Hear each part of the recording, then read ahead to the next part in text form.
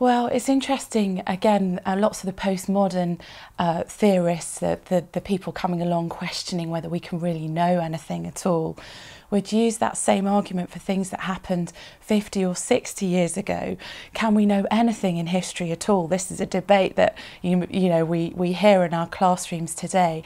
It's fascinating to me that General Eisenhower, when shortly after the end of the Second World War, he went to visit the Buchenwald concentration camp, and he saw what had happened during the Holocaust. He saw with his own eyes the horror of what had happened in that death camp, and he wrote in his diary that evening that he wanted to write an account of what he had seen, lest it should ever be said that the stories of Nazi brutality were just propaganda.